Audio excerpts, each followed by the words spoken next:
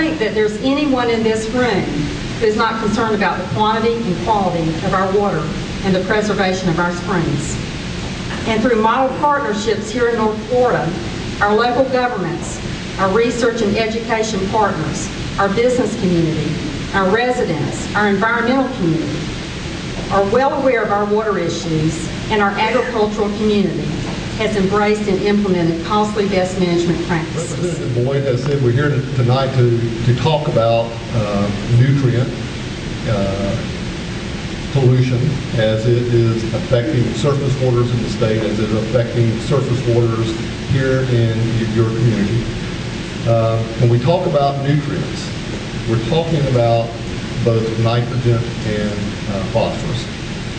And I will tell you that today, nutrient enrichment of our surface waters is by far the most challenging water quality issue that this nation faces. Regardless, we need to be working collaboratively to come up with the tools and the technologies that the agricultural industry needs in order to maintain the ability to produce food as our society demands it without the risk of nutrient losses and the compromising of our natural resources associated with those streams.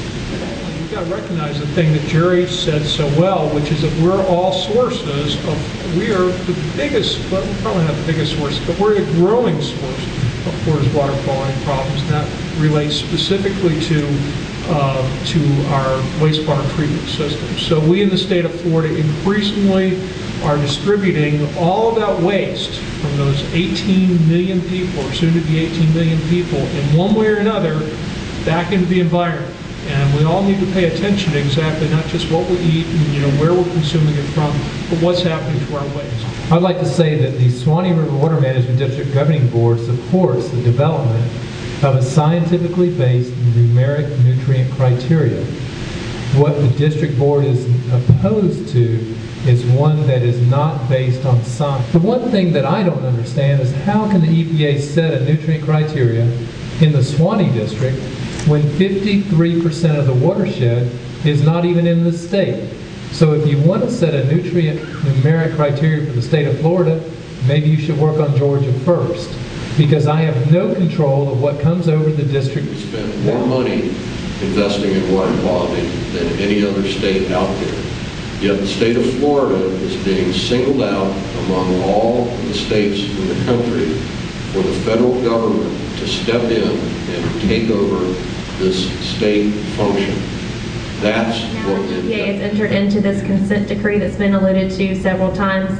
That we have major concerns. What the consent decree did was EPA determined that they would set numeric criteria for lakes and flowing waters and streams by January 14th, proposed the standard by January 14th, 2010, and set the standard by October 15th of 2010. This raises some major concerns. First and foremost being is something that's been alluded to once before, and that's that this is singling Florida out. We're the only state that will be having a numeric criteria, which, like David said earlier, what happens when the water from Georgia and Alabama crosses the state line? It raises questions and concerns of, are we responsible for cleaning up the water that comes across the state line? It also puts our ag industry at a competitive disadvantage because no other state will have such a standard, and they won't exist in those states, so we will have a disadvantage in that manner. And right now, our farmers and ranchers are already facing extremely tough economic times, and this is only going to exacerbate those problems and continue with our economic hardships. Not only will farmers and ranchers be facing economic hardships, our Florida families, businesses, and state and local governments are also going to be facing these hardships.